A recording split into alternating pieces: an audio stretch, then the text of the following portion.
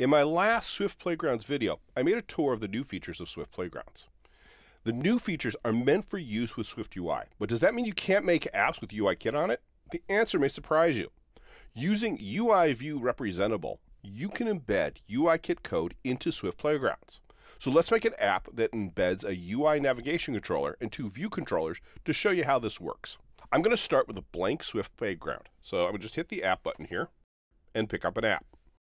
Now I'm going to just go into the app for this one. And I got to import SwiftUI for the content view.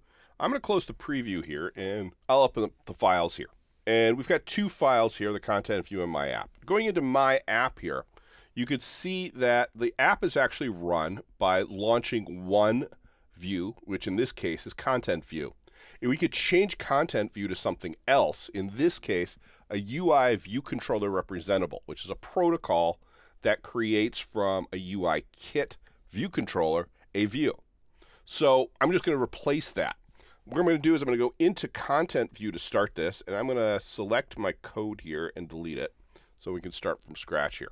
I'm also going to add some code. So I'm going to hit the button on top for inserting, and I'm going to go to insert from, and I have on GitHub some extra code for the two view controllers, so we don't have to type them all out. And I'm going to go ahead and select these guys. And you can download them and unzip them and get them ready to do this if you would like to do that as well. And I'm going to hit open here. And now I have a detail view controller and a view controller. And you can see, yep, it's a view controller. Okay, and same thing here. Now I'm going to go back into content view, and we're going to start to add code here. The first thing I'm going to add is a struct. And I'm going to call this struct Navigation View Controller.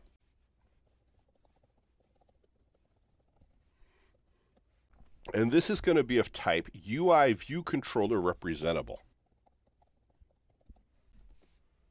Now, as you see here, we're going to get that does not conform to protocol, because this is a protocol. There are two parts to that protocol that you need to have. And I'm going to add the first one, which really doesn't do anything for our purposes. And that's going to be func update UI View Controller.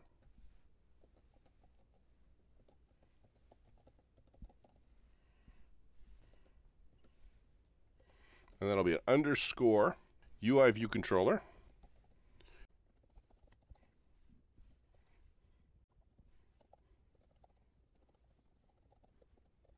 And that's a UI View Controller type. And it has something called a context, which is of type context. And this is if you were to have this view controller change things. If it had a delegate, is really where it comes into play. And we don't have one, so it's going to actually do nothing, because we're going to make this our root view controller. So there's nothing above it. And with that done, I'm going to make the next one, which is really the important one. And it actually makes our view controller that it will then turn it into a view. And so we're going to do that with func make UI View Controller. And that'll be a context of context.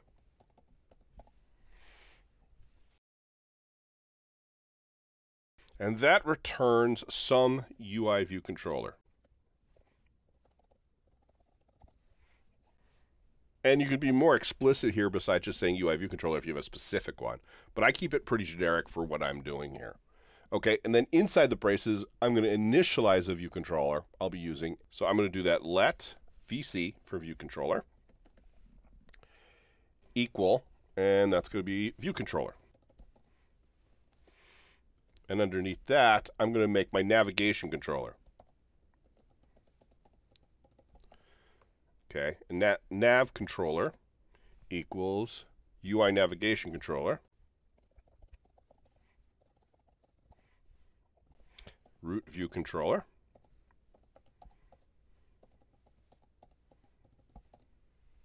I'm going to put in there VC for my view controller. Okay, and then what I'm going to do to that is return it. So I've embedded the view controller inside of nav controller, which is my UI navigation controller, and then I return that. And so I now have a perfectly good view controller here. Now, next step I'm going to do is go back over here to my app, and you can see it says cannot find content, view, and scope. That's because we deleted it. And I'm going to go ahead and delete that and put in its place our new navigation view controller.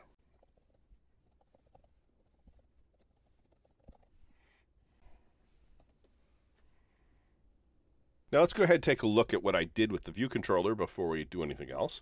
And pretty much what this is a bunch of stack views that I put a bunch of buttons and things in. What I do want to point out here is that in code, you're going to be pushing and popping your view controllers. So make sure you know how to do that. And again, let's go look at this code a little closer.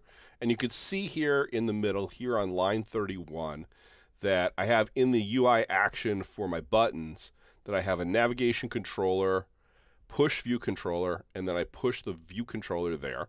And that view controller is 2 lines up where I initialize it, and then I set its properties, and then push it out to make this view controller. And on the other side of this, if you want to look over here at detail view controller, I've done something similar here in the dismiss action in the UI action here. And that one will pop the view controller. And again, I set it for animated true. So that's what we've got going here. Now I can go over here to my app. I'm going to go close this up and pull on the preview. And all of a sudden it works. That's all you need, because the My app is still a SwiftUI view. It's going to launch this, and it's actually going to work. You can actually push button 4 here, and there it goes. It navigates over. As you see on top, you've got a back button. So the navigation is working. I'll do button 3 here, and there goes 3. And I can dismiss this with a tap, and there we go. So I've got it working quite well here. So you can code UI kits on your iPad. The only drawback I've found is autocomplete does not work. It starts to freak out when you start using UIKit in here. And as you've noticed, I haven't had any autocomplete while I've been doing any of the code here. If you need a workaround, you might use one of the original Swift playgrounds to write a view controller and then copy and paste it into your app.